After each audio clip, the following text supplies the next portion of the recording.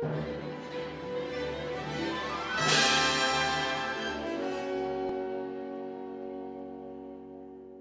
dad's birthday, anniversary of his birth, and I felt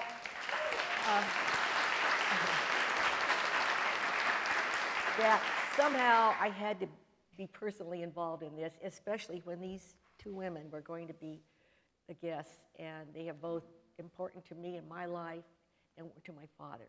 Very important. I started calling him Mr. Disney, but he said to call him Uncle Walt because I was too young to call him Walt, and everybody else called him Walt. That was kind of an edict of the... We were sitting having a cocktail, and this hand appeared on Mark's shoulder, and he said, "Is this your new bride?" And I looked up, and it was Walt Disney, and I about swallowed the glass.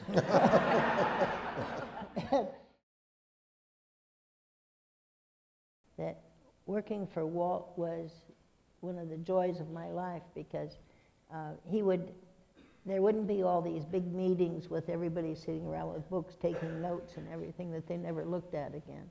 But he would come around and see each person personally. And he would, when I asked him about having a budget for the costumes for Small World, he said, "Alice," he said, "I have people I hire to find the cost for the costumes and that." He said, "I want you to design something that every child from the age of 1 to 100, every girl, would want to have costumes like that for their dolls and be their own." And there was no more said about the cost of things. It meant the sky's the limit as long as it meets his wishes.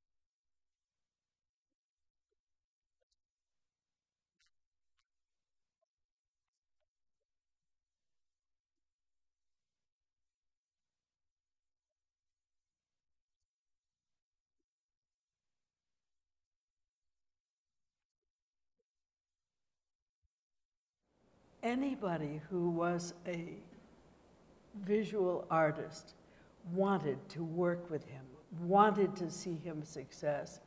And he also, as you can hear from Alice and everybody, he responded in the most unusual ways. And that's really what I remember about him.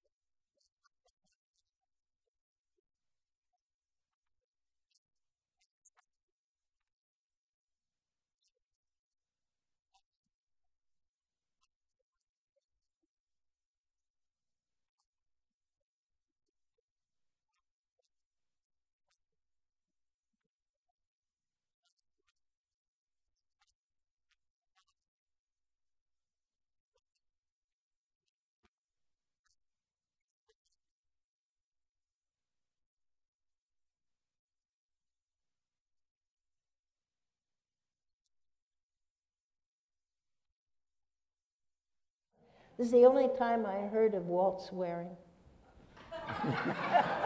he, But he He did said- that. He did do that. Yes. But this is the only time I ever heard him. I didn't actually hear him, I heard his secretary, because he wanted me to get a king and queen for the ball that was known.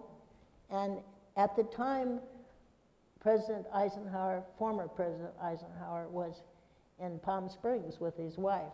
And I thought that would be a good king and queen, because he was always painting landscapes and such, and a very good artist. So I called up Walt's office, and I said to his secretary, would you ask Walt if he would ask Eisenhower to come and be the king and his wife the queen for the ball? And she said, you're kidding. And I said, no, I'm very serious. And he said he wanted somebody that would be well known, and I don't think there's anybody that would be more well known than Eisenhower at the moment. So she said, you really want me to do that? And I said, yes. And she said, okay, I'll call you back in a while. So she called me back in about a half hour, 45 minutes, and she was laughing. And she said, do you want to know what Walt said? And I said, yes. And she yelled over the phone, hell no! I never heard that. And so then she said, he started leaving my office, and he turned around and he said, that's what I like about that Alice. She always thinks big.